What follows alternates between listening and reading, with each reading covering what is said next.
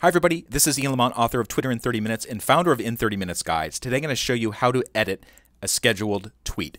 So you're using the browser version of Twitter at twitter.com, you're logged in, and you've scheduled some tweets in the future. Maybe you've used Twitter's own kind of in-browser scheduling experience, or maybe you've used another tool like TweetDeck. This is how you can edit those tweets. Go to your Twitter account, click on Tweet, but instead of typing anything, click on the icon that looks like a calendar. It says Schedule.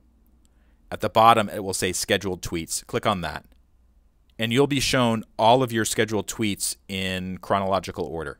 Okay? So let's say that I want to go to March 22nd and edit one of the tweets that I've already done.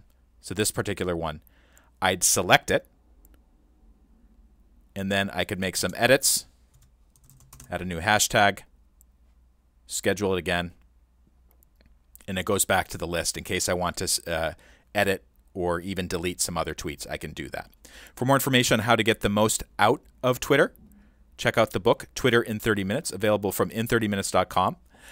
Also, if this video helped you out, if you could take a moment to like it and follow me on YouTube, I would be very grateful. This is Ian Lamont signing off. Thank you so much for watching.